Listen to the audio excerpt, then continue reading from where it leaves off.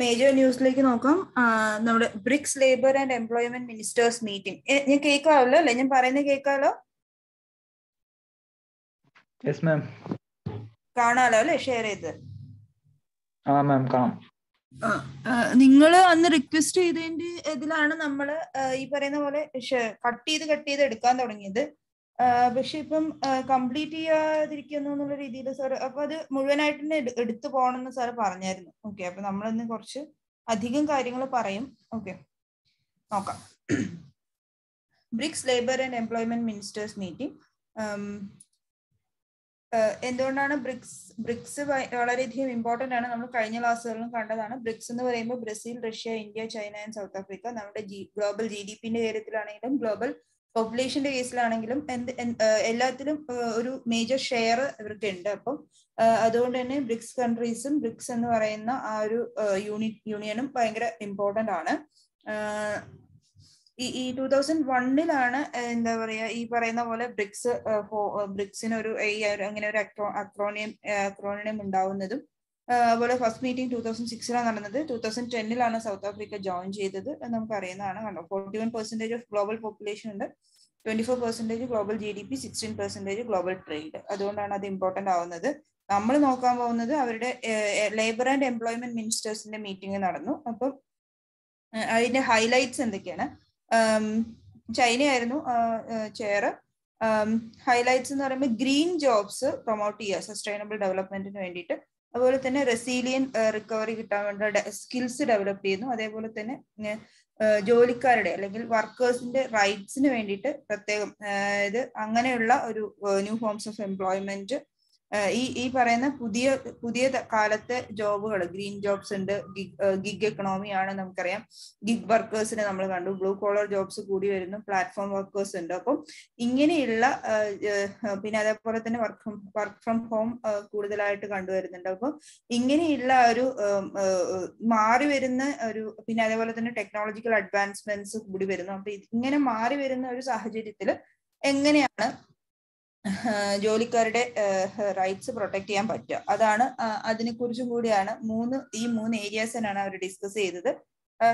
Green jobs എന്ന് പറഞ്ഞു കഴിഞ്ഞാൽ എർത്തിന്, അതായത് നമ്മൾ ജീവിക്കുന്ന ഭൂമിക്ക് ഒരു തരത്തിലും ഒരു നെഗറ്റീവ് ഇമ്പാക്റ്റും ഉണ്ടാക്കുന്നില്ല, അങ്ങനെ ഡയറക്ട്ലി ഒരു നെഗറ്റീവ് ഇമ്പാക്റ്റും ഉണ്ടാക്കുന്നില്ല എന്നുള്ള രീതിയിലുള്ളതാണ്. അങ്ങനെയുള്ള ജോബ്സിനെയാണ് നമ്മൾ ഗ്രീൻ ജോബ്സ് എന്ന് പറയുന്നത്. എൻവയോൺമെന്റൽ വെൽഫെയറിന് വേണ്ടിയിട്ട് അല്ലെങ്കിൽ എൻവയോൺമെന്റ് ഫ്രണ്ട്ലി ആയിട്ടുള്ള സസ്റ്റൈനബിൾ ഡെവലപ്മെന്റ് ആയിട്ടുള്ള കാര്യങ്ങൾ. ഓക്കെ, അതുപോലെ renewable energy, conservation of resources, energy എഫിഷ്യൻസിക്ക് കൂട്ടാൻ വേണ്ടിയിട്ടുള്ള കാര്യങ്ങൾ.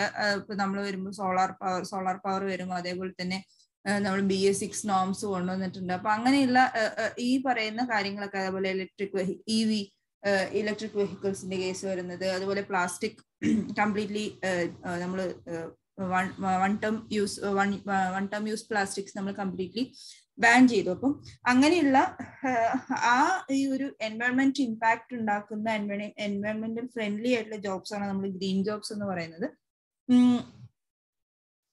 പിന്നെ അതേപോലെ തന്നെ എന്താണ്, ഒരു law carbon economy or decarbonisation എന്ന് പറയുന്നത് സിമ്പിൾ ആണ്. അതായത് ഒരു സസ്റ്റൈനബിൾ എക്കണോമി നമ്മൾ കൊണ്ടുവരണമെന്നുണ്ടെങ്കിൽ എന്താണ്, ഈ carbon dye oxide emissions, green house ഗ്യാസസിന്റെ emissions കുറച്ചാൽ മതി. അപ്പം ഇന്ത്യ നമ്മൾ ഒരുപാട് സ്റ്റെപ്സ് എടുത്തിരുന്നു. പാൻഡമിക്കിന്റെ സമയത്ത് വർക്കേഴ്സിന് വേണ്ടിയിട്ട് ഒരുപാട് നമ്മൾ ഫ്രീ റേഷൻ കൊടുത്തിരുന്നു. അതുപോലെ തന്നെ വൺ റേഷൻ കാർഡ് ഉപയോഗിച്ചിട്ട് തന്നെ അതിഥി തൊഴിലാളികൾക്കും ഇതുപോലെ കിട്ടാൻ വേണ്ടിയിട്ടുള്ള കാര്യങ്ങൾ കൊടുത്തിരുന്നു. അതുപോലെ മൻരേഗ എന്ന് പറയുന്നത് ഇന്ത്യൻ മോഡൽ വളരെ ഇമ്പോർട്ടന്റ് ആയിട്ടുള്ള ഒരു കാര്യമാണ്. Mahatma Gandhi national rural employment guarantee scheme, MNREGA നമ്മുടെ തൊഴിലുറപ്പ് പദ്ധതിയാണത്. ആ തൊഴിലുറപ്പ് പദ്ധതിയുടെ ഗുണഭോക്താക്കളാക്കാൻ വേണ്ടിയിട്ട് ഒരുപാട് ശ്രമങ്ങൾ നടത്തിയിരുന്നു. അതേപോലെ തന്നെ നമ്മൾ വന്ദേ ഭാരത് മിഷനിൽ കൊണ്ടുവന്ന ആൾക്കാര്, അവർക്ക് ഒരു പോർട്ടൽ ഉണ്ടാക്കുകയും അവർക്ക് അതിൽ രജിസ്റ്റർ ചെയ്യാൻ പറ്റുകയും ഒക്കെ ചെയ്തിരുന്നു. അങ്ങനെ PM സ്വാനിധി യോജന, അത് സ്ട്രീറ്റ് വെൻഡേഴ്സിന് വേണ്ടിയിട്ടുള്ള ഒരു കാര്യമാണ്. അതും COVID-19 പാൻഡമിക്കിന്റെ സമയത്ത് ഈ ഗവൺമെന്റ് കൊണ്ടുവന്ന കുറെ ഇനീഷ്യേറ്റീവ്സ് ആണ്. ഓക്കെ, അപ്പം ഇപ്പൊ നമുക്കറിയാം നമ്മൾ ജീവിക്കുന്ന ലോകം, നമ്മുടെ എർത്ത് എന്ന് പറയുന്നത് ക്ലൈമറ്റ് ചേഞ്ചസ്, ഒരുപാട് ഭയങ്കരമായിട്ടുള്ള ക്ലൈമറ്റ് ചേഞ്ചസ് കണ്ടുകൊണ്ടിരിക്കുകയാണ്. നമ്മളും വിദൂര ഭാവിയിലൊന്നും അല്ല, നമ്മളും അത് അനുഭവിച്ചുകൊണ്ടിരിക്കുകയാണ് അല്ലെ. ഇപ്പൊ മഴ പെയ്യുന്നില്ല മര്യാദയ്ക്ക്, അതേപോലെ തന്നെ മഴ പെയ്യുന്നത് എങ്ങനെയാണ്, നമ്മളും രണ്ട് പ്രളയം വിറ്റ്നസ് ചെയ്തവരാണ്. അപ്പം ഇങ്ങനെയുള്ള കാര്യങ്ങൾ എല്ലാവരുടെയും സംഭവിച്ചുകൊണ്ടിരിക്കുന്നുണ്ട്. അപ്പൊ അങ്ങനെ അതുകൊണ്ട് തന്നെയാണ് സസ്റ്റൈനബിൾ ഡെവലപ്മെന്റിന് വേണ്ടിയിട്ട് ചിന്തിച്ചു തുടങ്ങിയത്. അപ്പൊ ആ ഗ്രീൻ ജോബ്സ് എന്തുകൊണ്ടാണ് ഇമ്പോർട്ടന്റ് ആവുന്നത്, അതുകൂടാതെ തന്നെ ഇങ്ങനെയുള്ള ഗ്രീൻ ജോബ്സ് പ്രൊവൈഡ് ചെയ്യുന്നതിന് കൂടെ തന്നെ ഒരു സ്കിൽ ഡെവലപ്മെന്റും ആവശ്യമാണ്. ഓക്കെ, വേറെ എന്തൊക്കെയാണ് റിലേറ്റഡ് ഇനീഷ്യേറ്റീവ്സ് നോക്കിക്കഴിഞ്ഞ് കഴിഞ്ഞാൽ നമുക്കറിയാം ஈശ്ரம் പോർട്ടൽ എന്ന് പറയുന്നത് അൺഓർഗനൈസ്ഡ് സെക്ടേഴ്സിലുള്ള ആൾക്കാർക്ക് വേണ്ടിയിട്ടുള്ള ഒരു പോർട്ടലാണ് ஈശ്രം പോർട്ടൽ. അൺഓർഗനൈസ്ഡ് സെക്ടേഴ്സിൽ വർക്ക് ചെയ്യുന്ന ആൾക്കാർക്ക് വേണ്ടിയിട്ട്. അതുപോലെ social security code, Sankalp programme, strive project, പ്രധാനമന്ത്രി Kaushal Vikas Yojana, skill ഡെവലപ്മെന്റിന് വേണ്ടിയിട്ടുള്ളത്, national skill development corporation, ഇതൊക്കെ.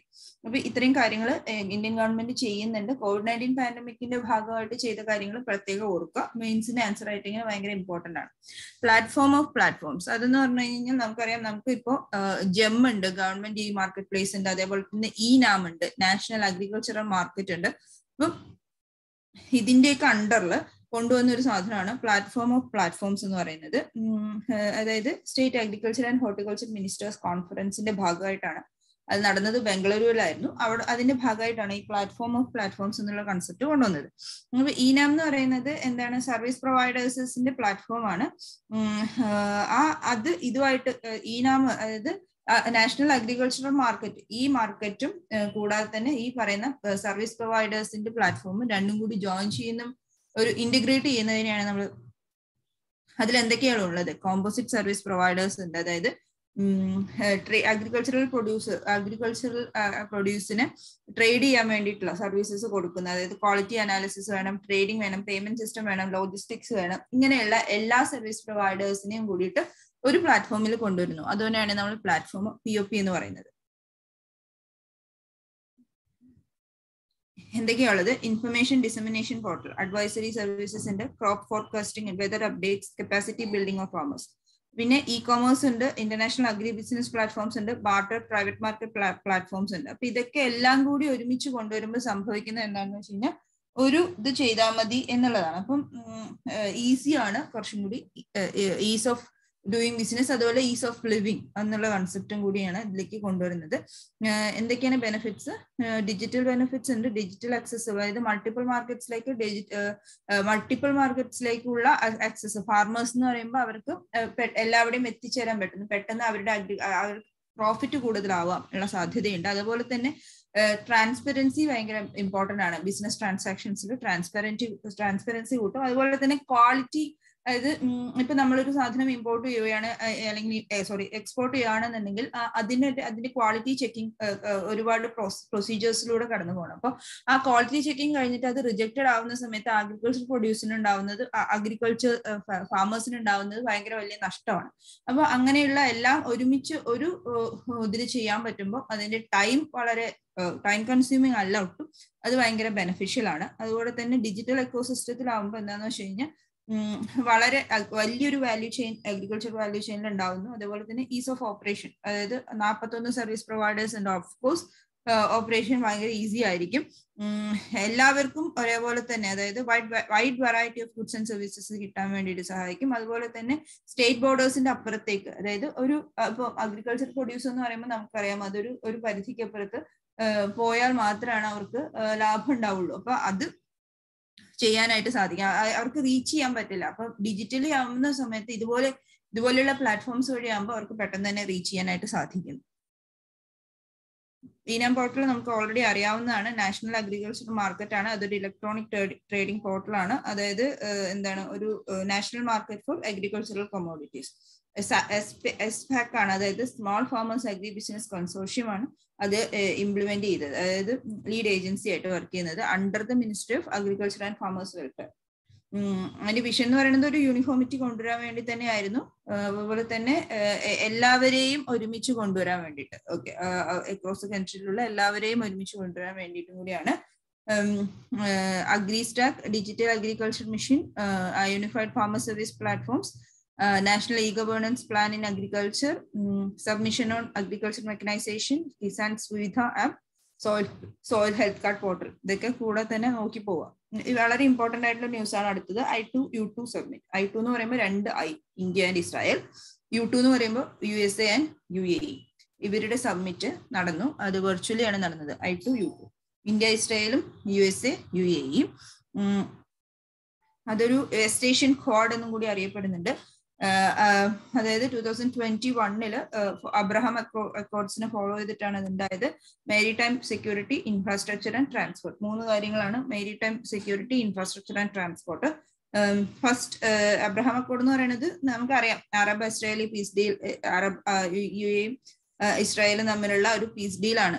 ഇത് USA ആണ് മീഡിയേഷൻ നടത്തിയത്. ഓക്കെ, അപ്പം അത് കഴിഞ്ഞിട്ടാണ് ഈ I2U2 ഉണ്ടാവുന്നത്. I2 എന്ന് പറയുമ്പോൾ 2 Iയും 2 U, അത് ഓർക്കുക. അപ്പൊ അവരുടെ ഇപ്പോഴത്തെ എന്തൊക്കെയാണ്? Maritime security, infrastructure and transport. അപ്പം എയിം എന്ന് പറയുന്നത് common areas of mutual interest, എല്ലാവർക്കും ഒരേപോലെ ഇൻട്രസ്റ്റ് ഉള്ള കാര്യങ്ങളിൽ എക്കണോമിക് പാർട്ട്ണർഷിപ്പ് അത് നോക്കണം. അതേപോലെ തന്നെ എക്കണോമിക് പാർട്ട്ണർഷിപ്പ് സ്ട്രെങ്തൻ ചെയ്യണം. ട്രേഡും ഇൻവെസ്റ്റ്മെന്റ്സും നമുക്ക് അന്നത്തെ ഇഷ്യൂ, നൂപുർ ശർമ്മയുടെ ഇഷ്യൂ ഉണ്ടായിരുന്ന സമയത്ത് നമ്മൾ ഹിന്ദുവിൽ വായിച്ചതാണ് അല്ലെ, എത്രത്തോളം UAE ഒക്കെ നമുക്ക് ഇമ്പോർട്ടന്റ് ആണ് എന്നുള്ളത്, ഗൾഫ് കൺട്രീസ് എത്രത്തോളം ഇമ്പോർട്ടന്റ് ആണ് എന്നുള്ളത്. അപ്പോൾ ആ എക്കണോമിക് പാർട്ട്ണർഷിപ്പ് ഉണ്ടാക്കുക എന്നുള്ളതും കൂടിയുണ്ട്. അതേപോലെ തന്നെ ആറ് ഏരിയാസ് ആണ് പറയുന്നത്. Water, energy, transportation, space, health and food security. Water, energy, transportation, space, health and food security. സബ്മിറ്റിന്റെ health highlights എന്തൊക്കെയെന്ന് വെച്ച് കഴിഞ്ഞാൽ, ഫുഡ് പാർക്സ് ഉണ്ടാക്കാൻ വേണ്ടിയിട്ട് UAE ഇവിടെ ഇൻവെസ്റ്റ് ചെയ്യാൻ പോവുകയാണ്. ഏകദേശം $2 ബില്യൺ. ഇന്ത്യയിൽ ഫുഡ് പാർക്സ് ഉണ്ടാക്കാൻ വേണ്ടിയിട്ട്. നമുക്ക് ഇവിടെ മെഗാ ഫുഡ് പാർക്സ് ഒക്കെ ഉണ്ട് അല്ലെ, ഫുഡ് പാർക്സും മെഗാ ഫുഡ് പാർക്സ് ഒക്കെ ഉണ്ട്. എവിടെയാണെന്നുള്ളതൊന്ന് ജസ്റ്റ് നോക്കി വെക്കാം. അതുപോലെ തന്നെ ഫാമേഴ്സ് ഇന്റഗ്രേഷനും ഫുഡ് പാർക്സും തമ്മിൽ ഫാമേഴ്സിനും കൂടി അച്ചീവ് ചെയ്യാൻ പറ്റുന്ന രീതിയിലുള്ള സ്ഥലങ്ങൾ ഇന്ത്യ പ്രൊവൈഡ് ചെയ്യും. Hybrid renewable energy project ഗുജറാത്തില് 300 megawatts to wind and solar capacity തുടങ്ങാൻ പോവാണ്. രാജസ്ഥാനിൽ ഓൾറെഡി ഇന്റർനാഷണൽ സോളാർ അലയൻസിന്റെ ഭാഗമായിട്ട് നമുക്ക് സോളാർ പാർക്ക് ഉണ്ട്, നോക്കുക. അതുപോലെ തന്നെ 500 GW of non fossil fuel capacity by 2030 നമ്മുടെ അജണ്ടയാണത്. അത് നമ്മൾ ഓർക്കുക. അതുപോലെ തന്നെ US-ഉം ഇസ്രായേലി പ്രൈവറ്റ് സെക്ടേഴ്സും ഇവിടെ അവരുടെ എക്സ്പെർട്ടൈസ് നമ്മൾ ആവശ്യപ്പെടുന്നുണ്ട്. അതുപോലെ തന്നെ സസ്റ്റൈനബിൾ പ്രോജക്ട്സ് ആയിരിക്കണം. അപ്പൊ അതിന് നമുക്ക് കൂടുതലായിട്ട് അവരുടെ ധാരണകൾ, അവരുടെ എക്സ്പെർട്ടൈസ് നമ്മൾ ആവശ്യപ്പെട്ടിട്ടുണ്ട്. അതേപോലെ തന്നെ നമുക്കത് കിട്ടുകയും ചെയ്യും. അതിനാണ് I2U2 സബ്മിറ്റിലൂടെ അവർ രൂപം കൊടുത്തിരിക്കുന്നത്. ഫുഡ് പാർക്ക് എന്ന് പറയുന്നത് farm to processing to consumer markets. Farm to ഇത് ഡയറക്റ്റ് ഫാമിൽ നിന്ന് പച്ചക്കറികൾ എന്നൊക്കെ പറഞ്ഞിട്ട് നമ്മൾ കണ്ടിട്ടുണ്ടാവും. അപ്പൊ അങ്ങനത്തെ ഒരു ഡയറക്റ്റ് ലിങ്കേജ് ഉണ്ടാക്കുന്നതാണ് ഈ പറയുന്ന ഫുഡ് പാർക്ക് എന്ന് പറയുന്നത്. കളക്ഷൻ സെന്റേഴ്സ് ഉണ്ട്, പ്രൈമറി പ്രോസസിംഗ് സെന്റേഴ്സ് ഉണ്ട്, ഒരു സെൻട്രൽ പ്രോസസിംഗ് സെന്ററിലേക്ക് കൊടുത്തിട്ടുണ്ടാവും. ഓക്കെ, ഫുഡ് സെക്യൂരിറ്റി ട്രാക്ക് ചെയ്യാൻ വേണ്ടി തന്നെയാണ്. നമുക്ക് അറിയാം, നമ്മുടെ ഇന്ത്യയിൽ ഏകദേശം 80% സ്ത്രീകളും കുട്ടികളും മാൽന്യൂട്രീഷ്യസ് ആണ്. അതുകൊണ്ടാണ് നമ്മൾ നമ്മുടെ ഫുഡ് സ്റ്റേപ്പിൾസ് ഉള്ള വിതരണം കൂട്ടുന്നു, ICDS വഴി കൂട്ടുന്നുണ്ട്. അതേപോലെ തന്നെ നമ്മൾ ന്യൂട്രിയൻ സപ്ലൈ കൊടുക്കുന്നുണ്ട്, ഫോർട്ടിഫൈഡ് റൈസ്, ഫോർട്ടിഫൈഡ് സ്റ്റേപ്പിൾസ് കൊടുക്കുന്നുണ്ട്. അപ്പൊ അങ്ങനെയുള്ള കാര്യങ്ങളൊക്കെ നമ്മൾ കൊണ്ടുവരുന്നതിന് ഫുഡ് സെക്യൂരിറ്റി ഇല്ല, ഫുഡ് ഇൻസെക്യൂരിറ്റി. ഇപ്പോഴും വിശന്നിരിക്കുന്നവര് ഒരുപാട് പേരുണ്ട്, ഇനഫായിട്ട് ഫുഡ് കിട്ടാത്തവരുണ്ട്, ന്യൂട്രിയൻ ഫുഡ് കിട്ടാത്തവരുണ്ട്. അപ്പൊ അത് കുറയ്ക്കുക എന്നുള്ളത് മാത്രം അതും ഒരു ഫുഡ് പാർക്കിന്റെ ഒരു കാര്യമാണ്. അതുപോലെ തന്നെ ഫുഡ് വേസ്റ്റേജും സ്പോയിലേജും കുറയ്ക്കാൻ വേണ്ടിയിട്ട് അതിനെക്കുറിച്ച് ഹിന്ദുവിൽ കഴിഞ്ഞ മാസം ഒരു അനാലിസിസ് ഉണ്ടായിരുന്നു, ഒരു എഡിറ്റോറിയൽ ഉണ്ടായിരുന്നു, വായിച്ചിട്ടുണ്ടാവും ഞാൻ വിചാരിക്കുന്നു.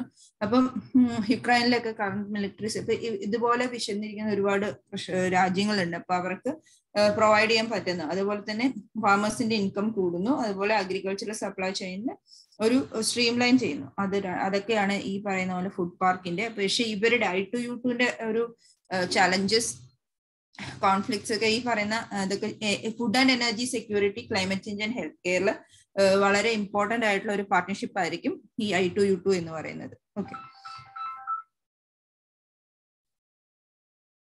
അതുപോലെ ഇൻഡോ പസഫിക് റീജിയനിൽ I2U2 എന്തായാലും ഒരു ക്രിട്ടിക്കൽ റോൾ ആയിരിക്കും. ചൈനനെ എതിർക്കുക എന്നുള്ളത് തന്നെയാണല്ലോ ഇപ്പൊ എല്ലാ രാജ്യങ്ങളും എല്ലാ കൂട്ടായ്മകളും ആലോചിക്കുന്നത്. അപ്പൊ അതും കൂടി ഒന്ന് ഓർക്കുക. One of the largest most significant most strategically consequential countries ആണ് ഇൻഡോ പസഫിക്കിലുള്ളത്. ഓക്കെ, അതുപോലെ തന്നെ ക്വാഡ്, അതുകൊണ്ടാണ് വെസ്റ്റ് ഏഷ്യൻ ക്വാഡ് എന്ന് അറിയപ്പെടുന്നത്. നെക്സ്റ്റ് ബേട്ടി ബച്ചാവോ ബേട്ടി പഠാവോ. ബേട്ടി ബച്ചാവോ ബേട്ടി പഠാവോ സ്കീം എന്ന് പറയുന്നത് women and child development, ministry of women and child ഡെവലപ്മെന്റിന് കീഴിൽ നമ്മൾ അറിയാം ഈ പറയുന്ന പോലെ ഇവിടെ സ്ത്രീ ഭ്രൂണ ഹത്യകൾ കൂടുന്നു, അല്ലെങ്കിൽ ഫീമെയിൽ ഫീറ്റിസൈഡ്സ് കൂടുന്നു. അതുപോലെ തന്നെ കൂടാതെ തന്നെ കുഞ്ഞുങ്ങളെ പഠിപ്പിക്കുന്നില്ല, പെൺകുഞ്ഞുങ്ങളെ പഠിപ്പിക്കുന്നില്ല, പെൺകുഞ്ഞുങ്ങളെ പെട്ടെന്ന് തന്നെ കല്യാണം കഴിപ്പിച്ചു വിടുന്നു. അപ്പൊ അവരൊരു ബാധ്യതയായി കാണുന്നു. അങ്ങനെയുള്ള ഇഷ്യൂസ് ഒക്കെ വന്നു. അതുപോലെ അങ്ങനെയുള്ള ഇഷ്യൂസിനെ നേരിടാൻ വേണ്ടിയിട്ടാണ് ബേട്ടി ബച്ചാവോ ബേട്ടി പഠാവോ എന്നുള്ള സ്കീം തന്നെ കൊണ്ടുവരുന്നത്. അപ്പം സെക്സ് റേഷ്യോ അറ്റ് ബർത്ത്, അതായത് 2 points എവറി ഇയർ, അതാണ് നമ്മൾ ഇംപ്രൂവ് ചെയ്യണം, അതാണ് നമ്മൾ ടാർഗറ്റ് ചെയ്യുന്നത്. അതുപോലെ തന്നെ ഇൻസ്റ്റിറ്റ്യൂഷണൽ ഡെലിവറീസ് കൂട്ടാൻ വേണ്ടിയിട്ട് നമുക്കറിയാം മാതൃ സുരക്ഷാ യോജനയുണ്ട്, ജനനി മാതൃ വന്ദന സ്കീം ഉണ്ട്, ജനനി സുരക്ഷാ യോജനയുണ്ട്, മാതൃവന്ദന സ്കീം ഉണ്ട്. അങ്ങനെയുള്ള ICDS വഴിയുള്ള നമ്മുടെ ന്യൂട്രിയൻ സപ്ലൈ ഉണ്ട്. അങ്ങനെയുള്ളതൊക്കെ എന്തിനാണ് ഇൻസ്റ്റിറ്റ്യൂഷണൽ ഡെലിവറീസ് കൂട്ടാൻ വേണ്ടി 6,000 രൂപ കൊടുക്കുന്നുണ്ട്. അപ്പൊ അത് ഇൻസ്റ്റിറ്റ്യൂഷണൽ ഡെലിവറീസ് കൂട്ടാം, കാരണം അല്ലെങ്കിൽ മെറ്റേണൽ മോർട്ടാലിറ്റി റേറ്റ് കൂടും എന്നുള്ളതുകൊണ്ട്. അപ്പം അതുപോലെ തന്നെ ഖേലോ ഇന്ത്യ എന്ന് പറയുന്ന ഒരു പരിപാടി, അതിൽ സ്ത്രീ വിമന്റെ ടീനേജേഴ്സ് ഗേൾസിന്റെ പാർട്ടിസിപ്പേഷൻ കൂട്ടാൻ വേണ്ടിയിട്ട് ചെയ്യുന്നുണ്ട്. നമ്മൾ ഒളിമ്പിക് മെഡൽ ഓരോ ഡിസ്ട്രിക്റ്റിൽ നിന്നും അല്ലെങ്കിൽ ഓരോ ഗ്രാമത്തിൽ നിന്നും ഒളിമ്പിക് മെഡൽ എന്നുള്ള കൺസെപ്റ്റിലാണ് നമ്മൾ Khelo India, young India, fit India programmes ഒക്കെ നമ്മൾ സ്റ്റാർട്ട് ചെയ്തിരിക്കുന്നത്. ഓക്കെ, അതുപോലെ തന്നെ pre conception and prenatal diagnostic techniques act, zero budget advertising and encouraging greater spend on activities that have A ground impact. അങ്ങനെയുള്ള അതായത് അത് കൂടാതെ തന്നെ നമ്മളൊരു പാർലമെന്ററി കമ്മിറ്റി പറഞ്ഞിരുന്നു 2021 അതായത് അവരുടെ റിപ്പോർട്ട് അനുസരിച്ചിട്ട് ഈ പറയുന്ന പോലെ BBBP സ്കീമിന് വേണ്ടി ബേട്ടി ബച്ചാവോ ബേട്ടി പഠാവോ സ്കീമിന് വേണ്ടിയിട്ടുള്ള 80% ഫണ്ടും അഡ്വർടൈസിങ്ങിന് വേണ്ടിയിട്ടാണ് പോകുന്നത്. അപ്പൊ അത് ശരിക്കും വേണ്ട. അങ്ങനെ അഡ്വർടൈസിങ് അല്ല ആവശ്യം, അഡ്വർടൈസിങ് ആവശ്യമാണ്, നമുക്കറിയാം. അതായത് ഇപ്പൊ മിഷൻ ഇന്ദ്രധനുഷ് പോലെയുള്ള, എന്തുകൊണ്ടാണ് അഡ്വർടൈസിങ് വളരെ ഇമ്പോർട്ടന്റ് ആവുന്നതെന്ന് വെച്ച് കഴിഞ്ഞാൽ ഇവർക്ക് ഇപ്പോഴും എന്താ പറയാ വളരെ ഒരു നാരോ മൈൻഡഡ് ആയിട്ട് ജീവിക്കുന്ന ആൾക്കാർക്ക് ഈ പറയുന്ന അഡ്വർടൈസ്മെന്റ്സിൽ കൂടെ കുറച്ച് അവയർനെസ് കിട്ടാൻ വേണ്ടിയാണ്. കാരണം ത്രൂ എഡ്യൂക്കേഷൻ നടക്കാത്ത കാര്യങ്ങൾ അഡ്വർടൈസ്മെന്റ് കൂടെ നടക്കാൻ കൂടി വേണ്ടിയാണ് അഡ്വർടൈസ്മെന്റ്സ് നടത്തുന്നത്. പക്ഷെ 80% ഫണ്ടും അതിനുവേണ്ടി പോകുന്നത് ഭയങ്കര പരിതാപകരമായിട്ടുള്ള ഒരു അവസ്ഥയാണ്. അപ്പൊ അതുകൊണ്ട് തന്നെ നോൺ സെക്ടറൽ ഇന്റർവെൻഷൻസ്, അതായത് വിമൻ ഹെൽത്ത് ആൻഡ് എഡ്യൂക്കേഷനിൽ വേണ്ടിയിട്ടാണ് നമ്മൾ ഈ പൈസ കൊടുക്കേണ്ടത് എന്നുള്ള രീതിയിലാണ് ഈ പറയുന്ന പോലെ പാർലമെന്ററി കമ്മിറ്റിയുടെ റിപ്പോർട്ട് വന്നത്. അപ്പൊ ആസ്പിറേഷണൽ ഡിസ്ട്രിക്ട്സ് സെലക്ട് ചെയ്തിട്ട് വൺ സ്റ്റോപ്പ് സെന്റേഴ്സ് ഉണ്ടാക്കുന്നു. അതുപോലെ തന്നെ വയലൻസ് ഫേസ് ചെയ്യുന്നവർക്ക് വേണ്ടിയിട്ട് നമുക്കറിയാം ഇപ്പോൾ ടോൾ ഫ്രീ നമ്പേഴ്സ് ഉണ്ട്. അതേപോലെ തന്നെ വിമൻ പോലീസിംഗ് ഉണ്ട്, ഷാഡോ പോലീസിംഗ് ഉണ്ട്, ദിശ പോലുള്ള മാനസികാരോഗ്യ ഹെൽപ്പ് ചെയ്യാൻ വേണ്ടിയിട്ടുള്ള സെന്റേഴ്സ് ഉണ്ട്. അങ്ങനെയുള്ള കാര്യങ്ങളൊക്കെ ഇതിന്റെ കൂടെ തന്നെ ഓർക്കുക. BBBP ലോഞ്ച് ചെയ്തത് 2015 918 ആയിരുന്നു സെക്സ് റേഷ്യോ. അത് കൂട്ടുക എന്നുള്ളതാണ്.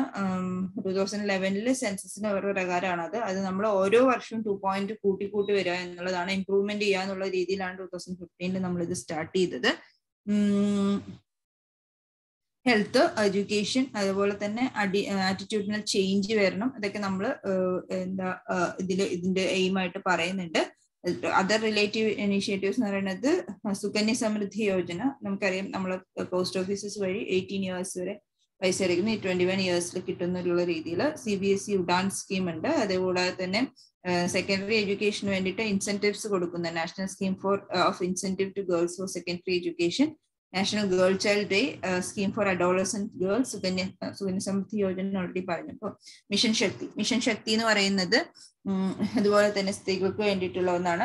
അപ്പം recent ministry of women and child development had issued guidelines for the mission Shakti scheme. Okay, നമുക്കറിയാം ഇവര് ഇത് ഈ പറയുന്ന ഗവൺമെന്റ് ഓഫ് ഇന്ത്യയുടെ നമ്മൾ PIBയുടെ ന്യൂസ് അനാലിസിസ് നിങ്ങൾ വായിച്ചിട്ടുണ്ടാവും ഞാൻ വിചാരിക്കുന്നു. അപ്പൊ അതിന് നമ്മൾ പറയുന്നുണ്ട് സ്ത്രീകളെ നമ്മൾ ദൈവികളായിട്ടാണ് കാണുന്നത്. അപ്പൊ അത്രയും സ്ട്രെങ്ത് ഉണ്ട്. അപ്പൊ അവരെ അതേപോലെ തന്നെ സംരക്ഷിക്കുക എന്നുള്ള രീതിയിലാണ് മിഷൻ ശക്തി. അപ്പൊ അവരുടെ ഉള്ളിലുള്ള ആ ഒരു ഇത് പുറത്തു കൊണ്ടുവരാൻ വേണ്ടിയിട്ടുള്ളതാണ് മിഷൻ ശക്തി എന്ന് പറയുന്നത്. അതായത് 2022 ഫസ്റ്റ് ഏപ്രിൽ ആണ് അതിന്റെ സ്റ്റാർട്ടിങ്. അതുകൊണ്ട് തന്നെ അത് ഇമ്പോർട്ടന്റ് ആണ്. എന്താണ് മിഷൻ ശക്തി? 15th finance commission NK Singh 15th finance കമ്മീഷന്റെ പീരീഡിലാണ് 2021 to 2022 to 25-26 integrated women empowerment programme ആണ്. അംബ്രല സ്കീം ആണ്. Safety, security, empowerment. Component sample, safety and security of women, one-stop centers, women helpline, BBBP and Nari Adalats. Samarthya, empowerment of women, Ujjwala scheme, Swadharga and working women hostel, അതുപോലെ തന്നെ crush, children working മദേഴ്സിന് കുഞ്ഞുങ്ങൾക്ക് വേണ്ടിയിട്ടുള്ള crush, national crush, അതുപോലെ തന്നെ പ്രധാനമന്ത്രി Matru Vandana Yojana, ICDS അംഗനവാടീസ് ആണ് നമുക്കറിയാമെന്ന് വിചാരിക്കുന്നു. ആ സാമർഥ്യം ഇതിൽ വരുന്നതാണ് അതൊക്കെ. അതുപോലെ തന്നെ ഈ എക്കണോമിക് എംപവർമെന്റിന് വേണ്ടിയിട്ടുള്ള ഗ്യാപ് ഫണ്ടിങ് എന്ന് പറയുന്ന ഒരു ന്യൂ കമ്പോണന്റും ഇതിൽ ആഡ് ചെയ്തിട്ടുണ്ട്. പൈസ, അതായത് എന്തായാലും പൈസ വേണം. എക്കണോമിക് എംപവർമെന്റ് ഉണ്ടായാൽ മാത്രമാണ് എംപവർമെന്റ് പൂർണ്ണ അർത്ഥത്തിലാവുള്ളൂ. എഡ്യൂക്കേഷൻ വേണം, ഹെൽത്ത് വേണം, എല്ലാം സേഫ്റ്റി സെക്യൂരിറ്റി ഒക്കെ ഇമ്പോർട്ടന്റ് ആണ്. കൂടാതെ തന്നെ എക്കണോമിക് എംപവർമെന്റും ഇമ്പോർട്ടന്റ് ആണ്. പൈസയും വളരെ അത്യാവശ്യമായിട്ടുള്ളതാണ്. അപ്പം അവർക്ക് എന്തെങ്കിലും പുതിയ സ്കീംസോ അല്ലെങ്കിൽ പുതിയ ജോലികൾ തുടങ്ങാനുള്ള, അല്ലെങ്കിൽ അവർക്ക് സെൽഫായിട്ട് എന്തെങ്കിലും ഒരു ഇത് സ്റ്റാർട്ട് ചെയ്യാനുള്ള എക്കണോമിക് ഫണ്ടിങ് കൊടുക്കുന്നു. അതേപോലെ തന്നെ ഇപ്പം അതിനാണ് ഈ പ്രസവരക്ഷയ്ക്കുള്ള പൈസയൊക്കെ നമ്മൾ ഗവൺമെന്റ് സബ്സിഡി ആയിട്ട് അല്ലെങ്കിൽ പൈസയായിട്ട് കൊടുക്കുന്നു. ഓക്കെ,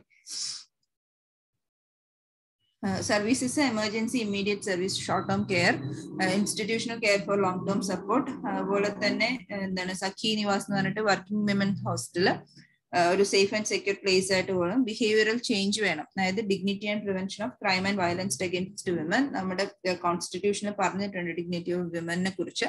ആർട്ടിക്കിൾ 21 പറഞ്ഞിട്ടുണ്ട്, അതേപോലെ തന്നെ DPSP പറഞ്ഞിട്ടുണ്ട്. അപ്പൊ അങ്ങനെ അതൊരു ഫണ്ടമെന്റൽ റൈറ്റ് ആണ്. അപ്പൊ അതൊക്കെ നമ്മുടെ ഫണ്ടമെന്റൽ ഡ്യൂട്ടി കൂടിയാണ് വിമന്റെ ഡിഗ്നിറ്റി കീപ്പ് ചെയ്യുക എന്നുള്ളത്. അപ്പോൾ അങ്ങനെയുള്ള ഒരു ബിഹേവിയറൽ ചേഞ്ച് വേണം. കാരണം എന്താന്ന് വെച്ച് കഴിഞ്ഞാൽ എന്താണ്, നമ്മളൊരു സൂപ്പർ പവർ ആവാൻ പോകണം, അല്ലെങ്കിൽ ഡെവലപ്ഡ് രാജ്യം കൺട്രി ആവാനായിട്ടുള്ള ഒരു ശ്രമത്തിലാണ്. അപ്പൊ നമ്മൾ ഈ UN sustainable developmental goals achieve ചെയ്യുക, അത് നമ്മുടെ ബിഹേവിയറൽ ചേഞ്ചസിൽ കൂടെ മാത്രമേ നമ്മൾ നടക്കുന്നുള്ളൂ. അപ്പൊ ഗവൺമെന്റ് ഓഫ് ഇന്ത്യയുടെ അമൃത്കാൽ പദ്ധതിനെ കുറിച്ച് എല്ലാവരും കേട്ടിട്ടുണ്ടല്ലോ. അപ്പൊ ഈ അമൃത്കാൽ പദ്ധതിയിൽ നമ്മൾ എയിം ചെയ്യുന്നത് നമ്മുടെ ബിഹേവിയറൽ ചേഞ്ച് ആണ്. ഓക്കെ, ആസാദിർ കാ അമൃത് മഹോത്സവിന്റെ കൂടെ പറഞ്ഞിട്ടുള്ള ഓരോ സെന്റൻസും എയിം ചെയ്യുന്നത് ബിഹേവിയറൽ ചേഞ്ച് ആണ്. അത് സ്വച്ഛ് ഭാരത് മിഷൻ ആണെങ്കിലും ആയുഷ്മാൻ ഭാരത് ആണെങ്കിലും ഈ പറയുന്ന ബേട്ടി ബച്ചാവോ ബേട്ടി പഠാവോ ആണെങ്കിലും എന്താണെങ്കിലും അത് എയിം ചെയ്യുന്നത് ബിഹേവിയറൽ ചേഞ്ച് ആണ്. ഉജ്ജ്വല സ്കീം പോലെയുള്ള എല്ലാ സ്കീമുകളും അതുമായിട്ട് റിലേറ്റഡ് ആണ്. ബിഹേവിയറൽ ചേഞ്ച് ഭയങ്കര ഇമ്പോർട്ടന്റ് ആണ്. വേർഡ് മിഷൻ ശക്തിയുടെ ഒബ്ജക്റ്റീവ്സ് ഇത് care, support and assistance women, അതായത് വയലൻസ്, അതായത് ക്രൈംസിൽ അല്ലെങ്കിൽ വിക്ടിംസ് ആയിട്ടുള്ള ആൾക്കാർക്ക് വേണ്ടിയിട്ടുള്ള ഇമ്മീഡിയറ്റ് ആയിട്ട് കോംപ്രഹെൻസീവ് ആയിട്ടുള്ള സ്കീംസ് ആണ്. അതുകൂടാതെ തന്നെ റെസ്ക്യൂവിനും പ്രൊട്ടക്ഷനും റിഹാബിലിറ്റേഷനും ഇത് അവർക്ക് വേണ്ടിയിട്ടുള്ള ക്വാളിറ്റി മെക്കാനിസംസ് കൊണ്ടുവരുന്നു.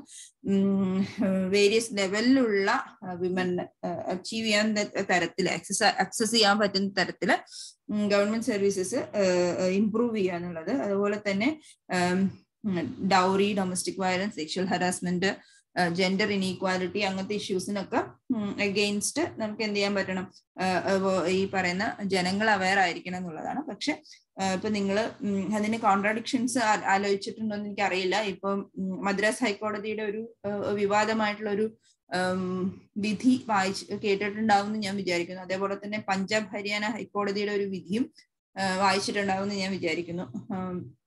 അപ്പം ഇത് കോടതികൾ തന്നെ ഇങ്ങനെ ചെയ്യുമ്പോൾ എന്താണ് എന്നുള്ളതും കൂടി ഒരു ക്വസ്റ്റ്യനബിൾ ആയിട്ടുള്ള ഒരു കാര്യമാണ്. നമ്മൾ മനസ്സിലെങ്കിലും ഓർത്തു വെക്കുക ഇങ്ങനെയുള്ള ഇനീക്വാലിറ്റീസ് എവിടെ നിന്നാണ് സ്റ്റാർട്ട് ചെയ്യുന്നത് എന്നുള്ളത്. Okay, dowry, domestic violence, sexual harassment work place. പക്ഷെ അതുപോലെ തന്നെ നമുക്കറിയാം ഇപ്പോൾ ഫ്രാൻസിലൊക്കെ മെൻസ്ട്രൽ ഡേയ്സ് ആയിട്ടുള്ള 3 days ഹോളിഡേയ്സ് കൊടുത്ത് തുടങ്ങിയിട്ടുണ്ട്. യൂറോപ്യൻ സ്കാൻഡിനേവിയൻ കൺട്രീസിലൊക്കെ അങ്ങനെ സ്റ്റാർട്ട് ചെയ്തിട്ടുണ്ട്. അപ്പോൾ ഇത് 2 പോയിന്റും ഒരുമിച്ച് തന്നെ ആലോചിക്കുക.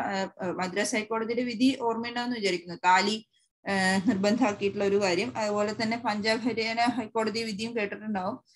16 വയസ്സ് കഴിഞ്ഞ് കഴിഞ്ഞാൽ മുസ്ലിം പെൺകുട്ടികൾക്ക് ഇഷ്ടമുള്ള ആളെ ജീവിക്കാം എന്നുള്ള കൺസെപ്റ്റ്, കല്യാണം കഴിപ്പിക്കാം എന്നുള്ള കൺസെപ്റ്റ്. ഓക്കെ, അപ്പൊ ഇതെല്ലാം ഒരുമിച്ച് നോക്കുക. നെഗറ്റീവ്സും പോസിറ്റീവ്സും എഴുതുക, വേ ഫോർവേഡ് എഴുതുക. അങ്ങനെ ആയിരിക്കണം നമ്മളൊരു ആൻസർ മനസ്സിൽ ഉറപ്പിച്ചു വെക്കേണ്ടത്.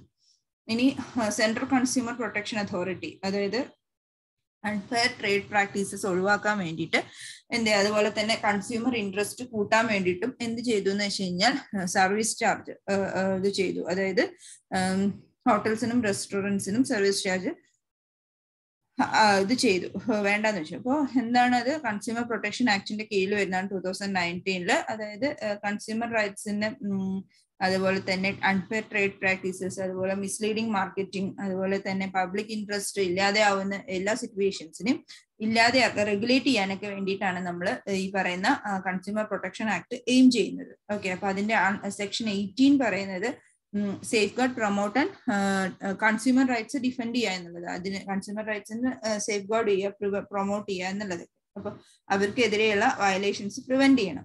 അപ്പം ഈ പറയുന്ന ഈ കൺസ്യൂമർ റൈറ്റ്സ് എൻഹാൻസ് ചെയ്യാൻ വേണ്ടിയിട്ടാണ് അൺഫെയർ ട്രേഡ് പ്രാക്ടീസസ് ഒട്ടും ഉണ്ടാവാൻ പാടില്ല എന്ന് പറയുന്നത്. അപ്പൊ ന്യൂ ഗൈഡ് ലൈൻസ് പറയുന്നത് എക്സ്ട്രാ ചാർജ്, സർവീസ് ചാർജ് എന്ന് പറഞ്ഞിട്ട് നമ്മൾ എക്സ്ട്രാ ചാർജ് ഒരിക്കലും കളക്ട് ചെയ്യാൻ പാടില്ല. അതുപോലെ തന്നെ കസ്റ്റമേഴ്സിന് സർവീസ് ചാർജ് കൊടുക്കുന്നത് വോളണ്ടറി ആൻഡ് ഓപ്ഷണൽ ആക്കി. കൂടാതെ തന്നെ GST, അതായത് GST കളക്ട് ചെയ്യുന്ന അവിടെ സർവീസ് ചാർജ് കളക്ട് ചെയ്യാൻ പാടില്ല, ഉറപ്പായിട്ടും പാടില്ല എന്നുള്ളത്. അതുപോലെ തന്നെ ടിപ്പ്, ടോക്കൺ, ഡൊണേഷൻ ഒക്കെ എന്താണ് ഒരു സെപ്പറേറ്റ് ട്രാൻസാക്ഷൻ ആക്കിയിട്ട് മാറ്റണം, അത് വോളണ്ടറി ആണ്. റിഡ്രസൽ മെക്കാനിസം ഉണ്ട് എന്തായാലും, alternate dispute redressal mechanism, national consumer help line ആണത്. പിന്നെ അതേപോലെ തന്നെ അൺഫെയർ ട്രേഡ് പ്രാക്ടീസസ്, അതായത് ഇലക്ട്രോണിക്കലി നമുക്ക് കംപ്ലൈന്റ് ഫയൽ ചെയ്യാൻ പറ്റും.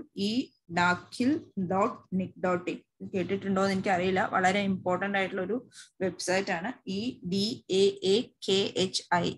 daakil.nic.in, അതായത് സ്പീഡി ആൻഡ് ഇഫക്റ്റീവ്, ഇലക്ട്രോണിക്കലി നമുക്ക് കംപ്ലൈന്റ് രജിസ്റ്റർ ചെയ്യാൻ പറ്റുന്ന ഒരു ഇതാണ്. ഓക്കെ, ഇന്ത്യസ് ടെക്നോളജി എക്സ്ചേഞ്ച് 2022 എന്താണ്? Digital India week celebrations നടന്നുകൊണ്ടിരിക്കുകയായിരുന്നു. അവിടെയാണ് 3 ദിവസം ഇന്ത്യ ടെക്നോളജി എക്സ്ചേഞ്ച് പ്രോഗ്രാം നടന്നത്. അതായത് ഒരു യൂണിഫൈഡ് സോഫ്റ്റ്വെയർ പ്ലാറ്റ്ഫോം ഉണ്ടാക്കാൻ വേണ്ടിയിട്ട്, അതായത് എന്താണ് ഇന്ത്യയുടെ മൊത്തം പോപ്പുലേഷനെ ഡിജിറ്റൽ ഏജിലേക്ക് കൊണ്ടുവരാൻ വേണ്ടിയിട്ടുള്ള ഒരു അംബീഷ്യസ് പ്രോജക്റ്റ് ആണിത് ഇന്ത്യ സ്റ്റോക്ക് എന്ന് പറയുന്നത്. ISKE, India Stock Knowledge Exchange Program. ISKE 2022 എന്താണ്? IT ചാമ്പ്യൻസ് ആണ് അതിൽ റിയൽ പാർട്ടിസിപ്പൻസ് ആയിട്ട്. അതായത് implementation of ground breaking projects, അതിന്റെ ചലഞ്ചസ് എങ്ങനെയാണ് ഇനി കൊണ്ടുപോകേണ്ടത്, എന്താണ് അതിന്റെ മുന്നോട്ടുള്ള വഴി എന്നൊക്കെയാണ് അതിൽ ചർച്ച ചെയ്തത്. അപ്പം കൂടാതെ തന്നെ എന്താണ് അവരുടെ ഓൺ യൂസിന് വേണ്ടിയിട്ട് ഏത് രാജ്യത്ത് ഈ ഒരു ISKE 2022 ഉണ്ടാക്കിയിട്ടുള്ള ഈ ഒരു പ്രോജക്റ്റ്, അത് ഏത് രാജ്യത്തിനും അവരുടെ എക്കണോമി അല്ലെങ്കിൽ അവരുടെ പോപ്പുലേഷനെ ഡിജിറ്റൽ ഇതിലേക്ക് കൊണ്ടുവരാൻ വേണ്ടിയിട്ട് യൂസ് ചെയ്യാൻ പറ്റാവുന്ന വിധത്തിലാണ്. അപ്പം എന്തൊക്കെയാണ് അതിന്റെ സിഗ്നിഫിക്കൻസ്? ഉറപ്പായിട്ടും ഡിജിറ്റൽ ട്രാൻസ്ഫർമേഷൻ, ഡിജിറ്റൽ പ്രാക്ടീസ്, അതുപോലെ തന്നെ കൊളാബറേറ്റീവ് പ്ലാറ്റ്ഫോം ആണ്, നോളജ് എക്സ്ചേഞ്ച് പ്ലാറ്റ്ഫോം ആണ്. എന്തൊക്കെയാണ്? ഈ അർബൻ സ്റ്റോക്ക് ഉണ്ട്. അതിൽ അർബൻ സ്റ്റോക്കിൽ നമുക്കറിയാം സ്മാർട്ട് സിറ്റീസ് മിഷൻസ്, ഏകദേശം നമ്മൾ 100 സിറ്റീസിനെയാണ് 2015 നമ്മൾ ഈ പറയുന്ന പോലെ SCM ആക്കാൻ വേണ്ടി, സസ്റ്റൈനബിൾ എൻവയോൺമെന്റ് ഉള്ള സ്മാർട്ട് സൊല്യൂഷൻസ് അപ്ലിക്കബിൾ ആയിട്ടുള്ള അവരുടെ സിറ്റിസൺസിന്, അതായത് ആ സിറ്റീസിലുള്ളവർക്ക് സ്മാർട്ട് സൊല്യൂഷൻസ് അവൈലബിൾ ആണ് എന്നുള്ള കൺസെപ്റ്റിലാണ് സ്മാർട്ട് സിറ്റീസ് എന്ന് പറയുന്ന കൺസെപ്റ്റ് കൊണ്ടുവന്നത്. പിന്നെ ഈ ഡിജിറ്റ്, അതെന്താണെന്ന് വെച്ച് കഴിഞ്ഞാൽ ഗവേണൻസിന് ഗവേണൻസ് ആണല്ലോ. അപ്പൊ digital infrastructure, governance, impact, transformation. Digit important ആണ്. ഡിജിറ്റ് എന്ന് പറയുന്നത് അപ്ലിക്കേഷൻ പ്രോഗ്രാമിംഗ് ഇന്റർഫേസ് ആണ് അത്. അതുപോലെ തന്നെ ഒരു India urban data exchange IUDE. അതും എന്താണ് സ്മാർട്ട് സിറ്റീസ് മിഷനും ഇന്ത്യൻ ഇൻസ്റ്റിറ്റ്യൂട്ട് ഓഫ് സയൻസും കൂടിയിട്ടാണ് അത് ഉണ്ടാക്കിയിട്ടുള്ളത്. അതൊരു ഓപ്പൺ സോഴ്സ് സോഫ്റ്റ്വെയർ പ്ലാറ്റ്ഫോം ആണ്, ഡാറ്റ പ്ലാറ്റ്ഫോംസ് കൂട്ടാൻ വേണ്ടിയിട്ട്. അപ്പോൾ തേർഡ് പാർട്ടി ഒതന്റിക്കേറ്റഡ് ആൻഡ് ഓഥോറൈസ്ഡ് അപ്ലിക്കേഷൻസ് കൂട്ടാൻ വേണ്ടി. പിന്നെ ടെക്നോളജിയിൽ വരുമ്പോൾ ഇ-കൊമേഴ്സിൽ വേണ്ടിയിട്ട് നമ്മൾ കൊടുത്തത് ജെം പോർട്ടൽ നമ്മൾ ഓൾറെഡി പറഞ്ഞു, ഗവൺമെന്റ് ഇ മാർക്കറ്റ് പ്ലേസ് ആണ്. അതേപോലെ തന്നെ അത് എന്തുകൊണ്ടാണ്, അതായത് സെൻട്രൽ ഗവൺമെന്റ് ആണെങ്കിലും സ്റ്റേറ്റ് ഗവൺമെന്റ് ആണെങ്കിലും ഗവൺമെന്റ് ഭാഗത്ത് നിന്ന് വാങ്ങിക്കാൻ, അവിടെ അഴിമതി കുറയ്ക്കാൻ വേണ്ടി, കറപ്ഷൻ കുറയ്ക്കാൻ വേണ്ടിയിട്ട്. അപ്പൊ നമ്മൾ ഒരു ഗവൺമെന്റ് സ്ഥാപനം എന്ത് സാധനങ്ങൾ പർച്ചേസ് ചെയ്യുകയാണെന്നുണ്ടെങ്കിലും അത് ഈ ജെം വഴിയേ നടക്കാൻ പാടുള്ളൂ എന്നുള്ള കൺസെപ്റ്റിലാണ് അത് കൊണ്ടുവന്നത്. ഈ ബിഡിങ്, അതേപോലെ തന്നെ ഓപ്ഷൻസ്, ഈ ടെൻഡറിങ്, ഈ ബിഡിങ് അതൊക്കെ കൊണ്ടുവന്നു. അതുപോലെ തന്നെ open network four digital commerce, ONDC എന്ന് പറയുന്നത് freely accessible government backed platform ആണ്. പ്ലാറ്റ്ഫോം സെൻട്രിക് മോഡൽ ആണുള്ളത്. ഒരു NGO ആണ്. ഓക്കെ. അതുപോലെ തന്നെ എന്താണ്, ഒരു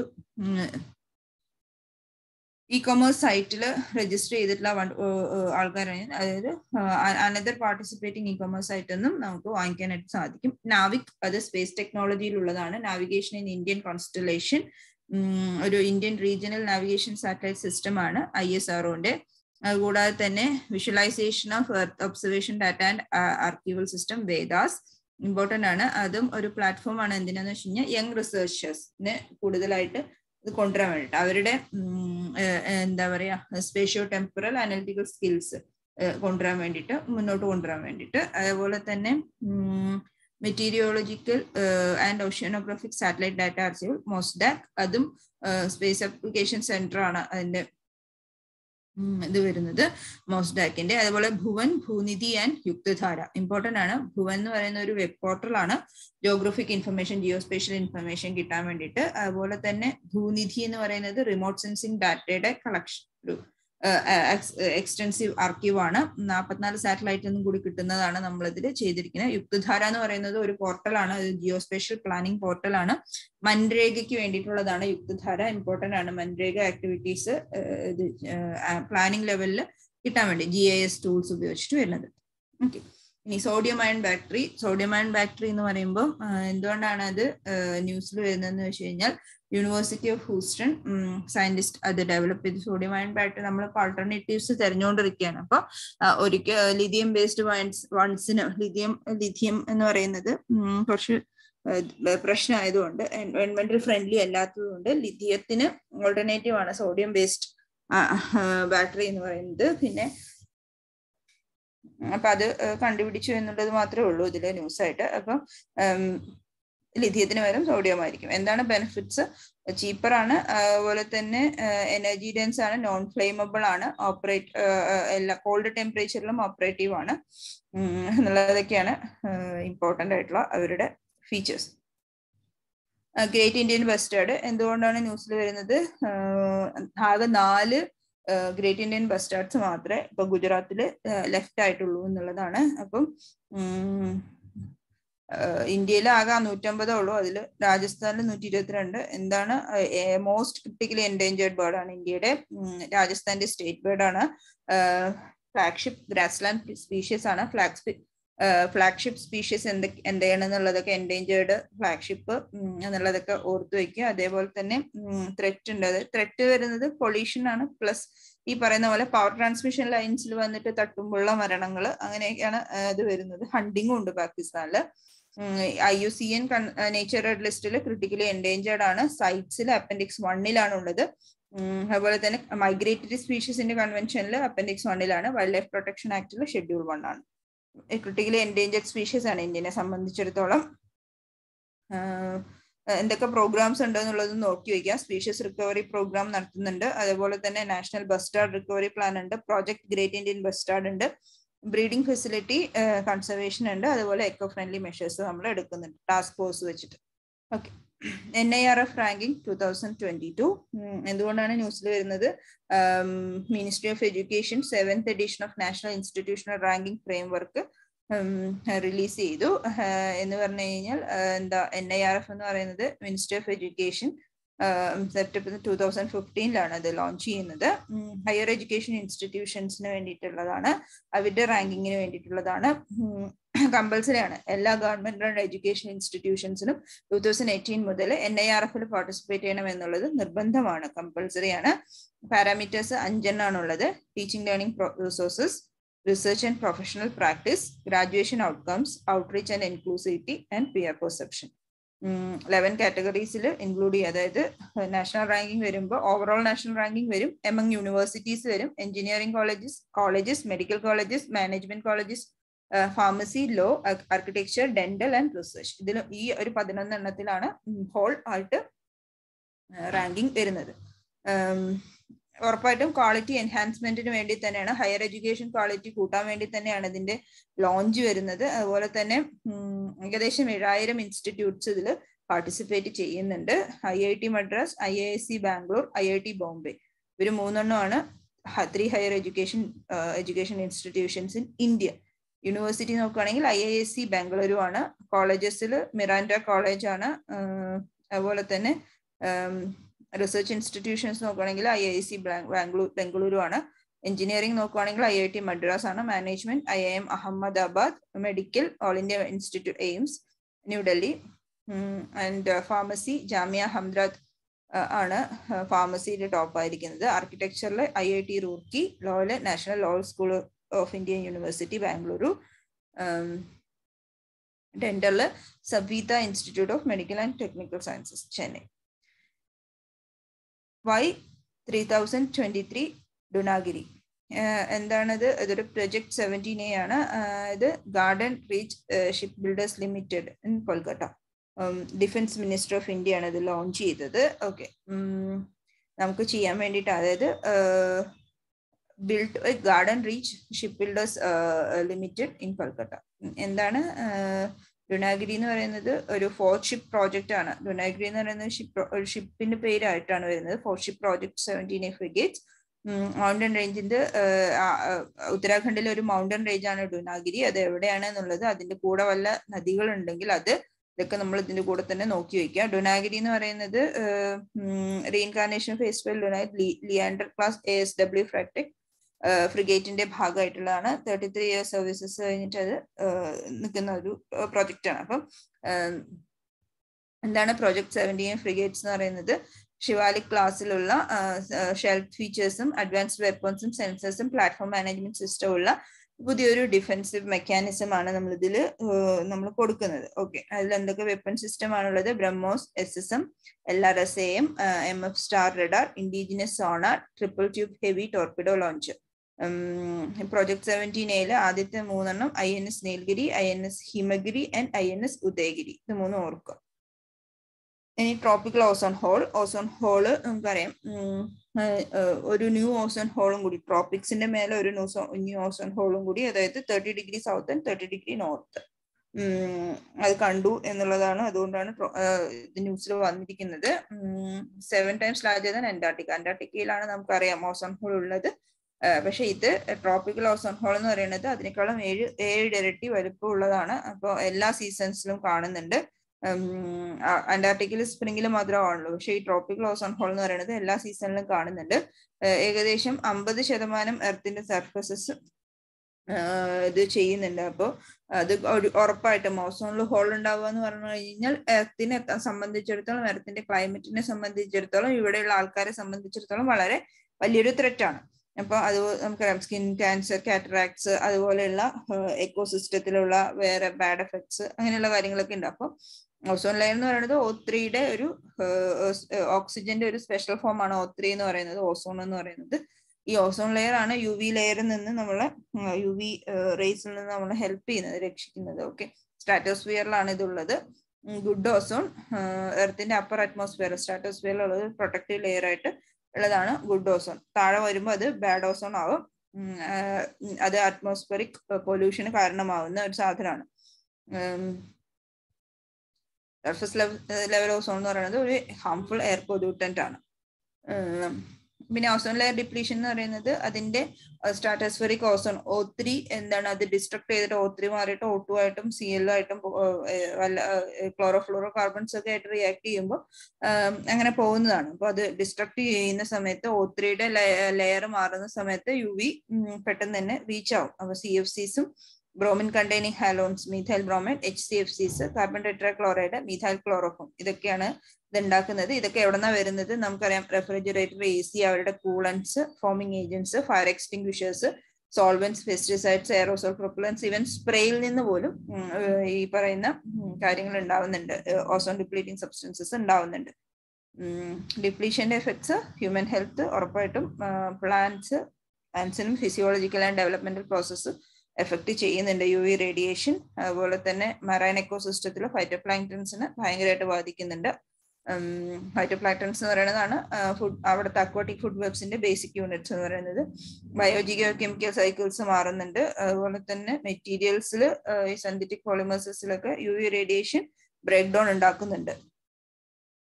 കൺവെൻഷൻസ് ഓർക്കുക, വിയന്ന കൺവെൻഷൻ 1985 കൂടാതെ തന്നെ ഇന്ത്യ അതിൽ 1991 വന്ന്, മോൺട്രിയൽ 1987 കൂടാതെ ഇന്ത്യ വന്നത് 1992, കിഗാലി എഗ്രിമെന്റ് 2016 മോൺട്രിയൽ പ്രോട്ടോകോളിൽ വന്ന് കിഗാലി അമെൻമെന്റ് വരുന്നത്.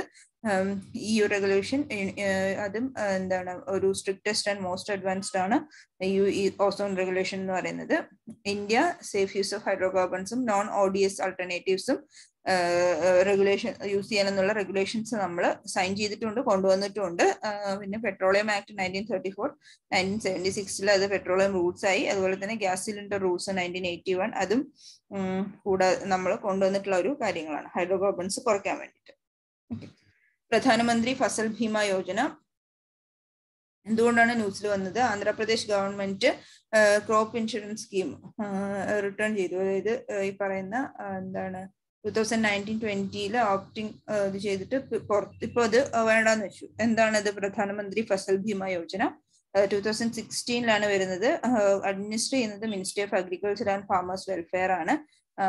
National agriculture insurance scheme NAIS and modified national agriculture insurance scheme, ഇവർ രണ്ടുപേരും അതിന് രണ്ടെണ്ണത്തിനെയും കൂടി റീപ്ലേസ് ചെയ്തിട്ടാണ് ഈ പറയുന്ന പ്രധാനമന്ത്രി ഫസൽ ഭീമ യോജന വന്നത്. അതുപോലെ തന്നെ എന്താണ് ഷെയർ ക്രോപ്പേഴ്സും ടെനന്റ് ഫാമേഴ്സും വരുന്നുണ്ട്. അതുപോലെ ഒബ്ജക്റ്റീവ്സ് എന്ന് പറയുന്നത് ഇൻഷുറൻസ് കവറേജും ഫിനാൻഷ്യൽ സപ്പോർട്ടും അത് എന്താണ് കൊടുക്കാൻ വേണ്ടിയിട്ടും കൂടിയിട്ടാണ്. അതുപോലെ തന്നെ ഇൻകം, ഫാമേഴ്സിന്റെ ഇൻകം നമുക്ക് അറിയാലോ, നമ്മളൊരു LIC പോളിസി എടുക്കുന്നത് എന്തിനാ? നമ്മുടെ ഇൻകം സ്റ്റെബിലൈസ് ചെയ്യാൻ വേണ്ടിയിട്ടും അതുപോലെ തന്നെ അവർക്ക് ഫിനാൻഷ്യൽ സപ്പോർട്ട്സ് കിട്ടാൻ വേണ്ടിയും കൂടി തന്നെയാണ്. അപ്പൊ അതേപോലെ തന്നെയാണ് ഈ ഫസൽ ഭീമ യോജന എന്ന് പറയുന്നത്. ഓക്കെ, അപ്പൊ അത് പ്രീമിയത്തിൽ ഫാമേഴ്സ് പേ ചെയ്യേണ്ടത് 2% മാത്രമേ ഉള്ളൂ. ഖാരിഫ് ക്രോപ്സ് ആണെന്നുണ്ടെങ്കിൽ, റാബി ആണെങ്കിൽ 1.5%, 5% ആണ്. ഹോർട്ടിക്കൾച്ചറൽ ക്രോപ്സും കൊമേഴ്ഷ്യൽ ക്രോപ്സ് ഒക്കെ ആണെങ്കിൽ 5% ഫാമേഴ്സ് പേ ചെയ്യും. ഗവൺമെന്റ് സബ്സിഡീസിന് അപ്പർ ലിമിറ്റ് ഇല്ല. 90% പ്രീമിയവും ഗവൺമെന്റ് തന്നെയാണ് കൊടുക്കുന്നത്. ക്രോപ്പ് ഇൻഷുറൻസ് ആപ്പ് ഉണ്ട്. അതുപോലെ തന്നെ technological tools, satellite imagery, remote sensing technology, drones, artificial intelligence, machine learning ഒക്കെ യൂസ് ചെയ്യുന്നുണ്ട്. അതായത് ലാൻഡ് റെക്കോർഡ്സിന്റെ ഇന്റഗ്രേഷന് വേണ്ടിയിട്ട് PMFBY പോർട്ടൽ ഉപയോഗിക്കുന്നുണ്ട്. പിന്നെ ഒരു പ്രാവശ്യം, അതായത് ഈ കടമെടുത്ത ആൾക്കാർക്ക്, ലോൺ എടുത്ത ആൾക്കാർക്ക് ഇത് മാൻഡേറ്ററി ആയിരുന്നു. 2020 അത് ഓപ്ഷണൽ ആക്കിയത്. ഓക്കെ, ചിലപ്പോൾ നമുക്കറിയാം, ഇപ്പോൾ ഹൗസിംഗ് ലോൺസ് ഒക്കെ എടുക്കുന്ന ആൾക്കാർക്ക് ഒരു ഇൻഷുറൻസ് പോളിസി മാൻഡേറ്ററി ആണ്. അതേപോലെ തന്നെയാണ് ഗവൺമെന്റ് ഈ സ്കീം അവതരിപ്പിക്കുന്ന സമയത്ത് ഈ ലോൺ എടുത്ത ആൾക്കാർക്ക് ഇത് മാൻഡേറ്ററി ആയിരുന്നു, പക്ഷെ അത് ഓപ്ഷണൽ ആക്കിയിട്ടുണ്ട് 2020.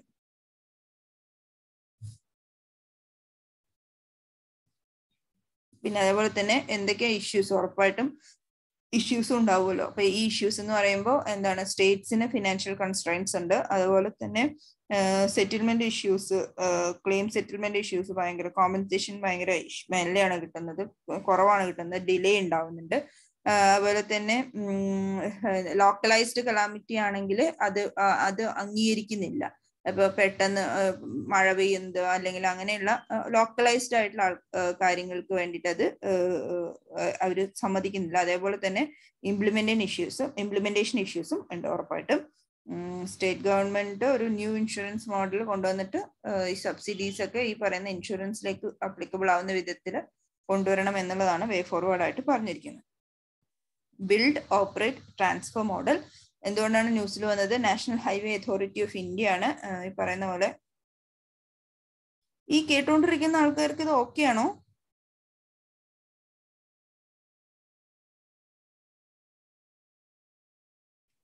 ഹലോ,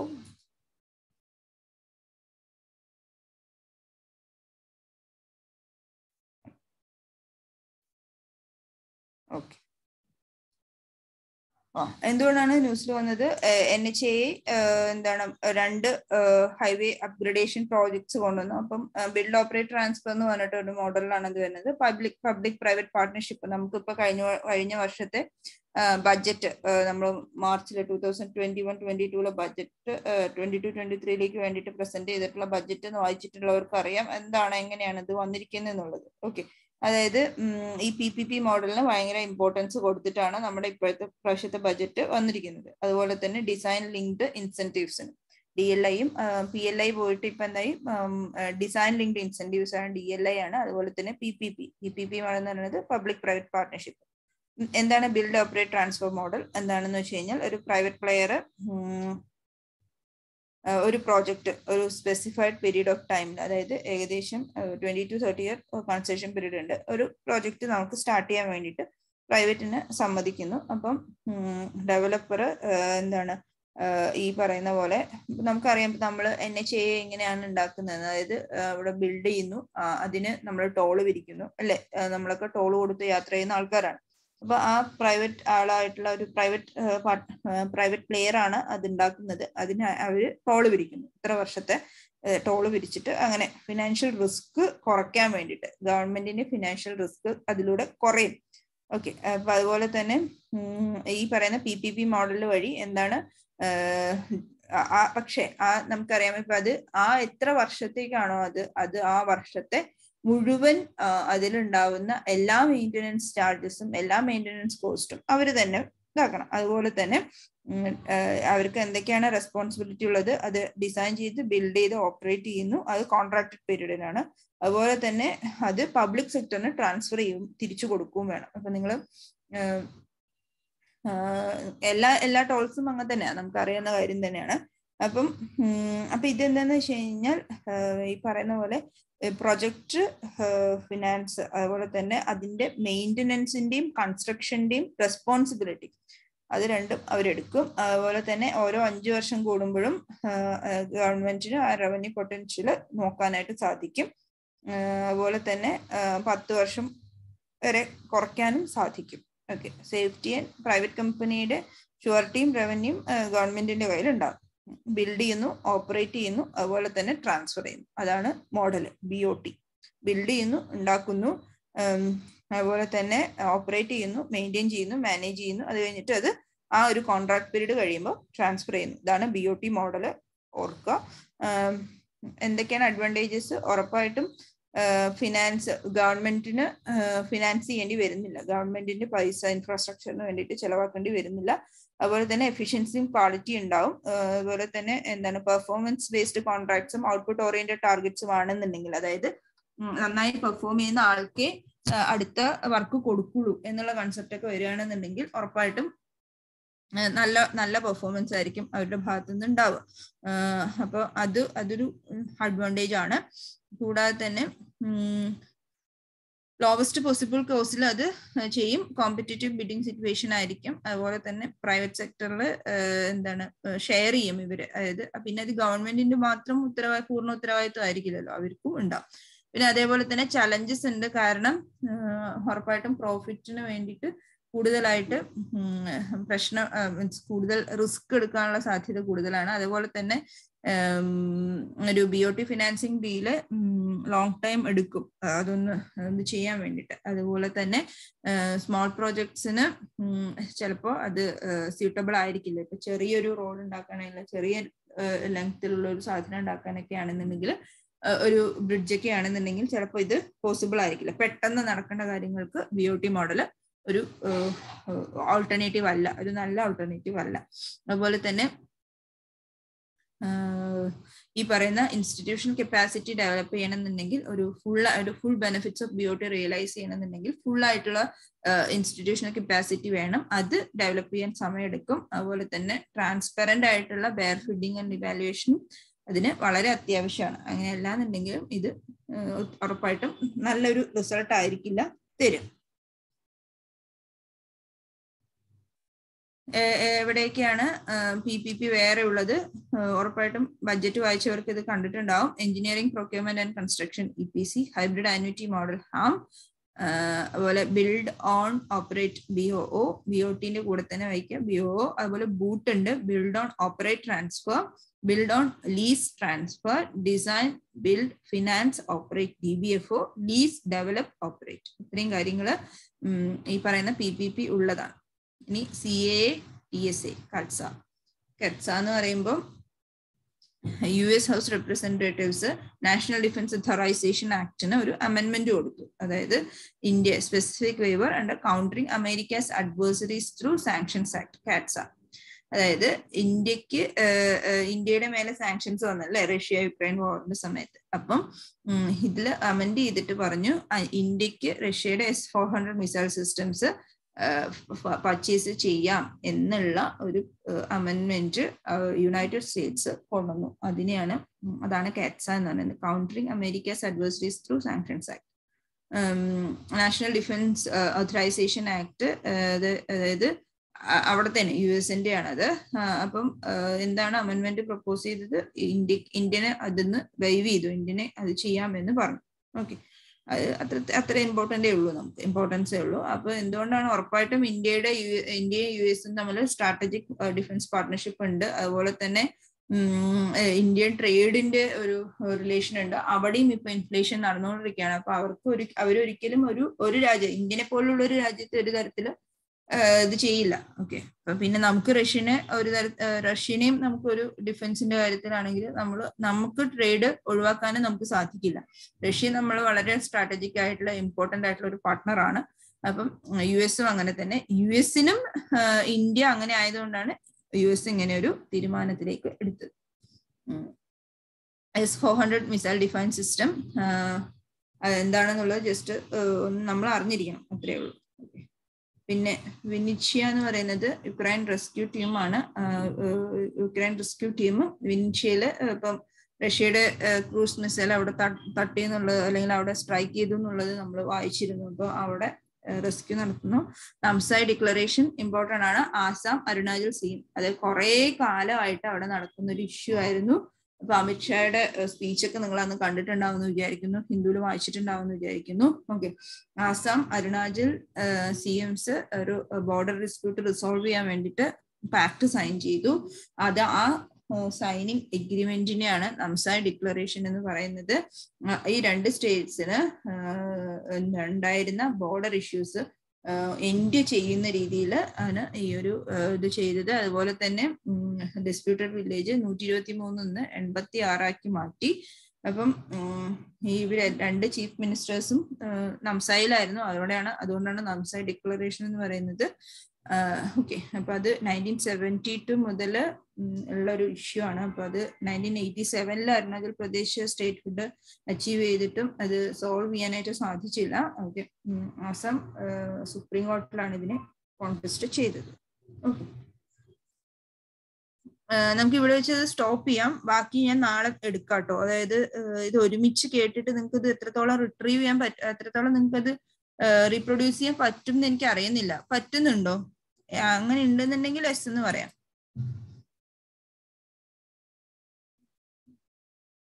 നിങ്ങൾ 3 മണിക്കൂർ കണ്ടിന്യൂസ് ചെയ്ത് കേൾക്കാൻ ഓക്കെയാണോ? കാരണം നേരത്തേക്ക് എങ്ങനെയാന്ന് വെച്ച് കഴിഞ്ഞാൽ ഞാൻ ചോദ്യങ്ങളൊക്കെ ചോദിക്കുമായിരുന്നു. ഇപ്പൊ നമുക്ക് ഇത്രയും കണ്ടന്റ് കൂടിയത് കാരണം ചോദ്യങ്ങൾ ചോദിക്കാനുള്ള ഒരു പോസിബിലിറ്റി ഒന്നും ഇല്ല. അപ്പം അങ്ങനെയുള്ള ഒരു സാഹചര്യത്തിൽ ഇത് മുഴുവൻ നിങ്ങൾ പഠിച്ചിട്ട് വരൂ. എന്നിട്ട് നമുക്ക് നാളെ ഇത് റിപ്പീറ്റ് ചെയ്യാം, കണ്ടിന്യൂ ചെയ്യാം എന്നാണ് എനിക്ക് തോന്നുന്നത്. നിങ്ങളുടെ അഭിപ്രായം വേണമെങ്കിൽ പറയാം.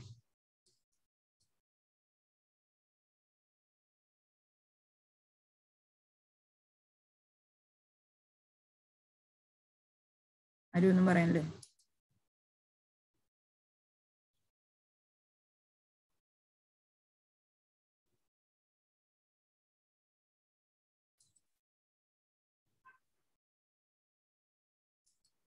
ഓക്കെ, അപ്പോൾ നാളത്തേക്ക് ഇതുവരെയുള്ളത് നിങ്ങൾ പഠിച്ചിട്ട് വരിക. നമുക്ക് ഒന്നും കൂടി ഡിസ്കസ് ചെയ്യാം. ഇപ്പൊ റിവിഷനും കൂടി ആവുമല്ലോ. Okay okay ma'am.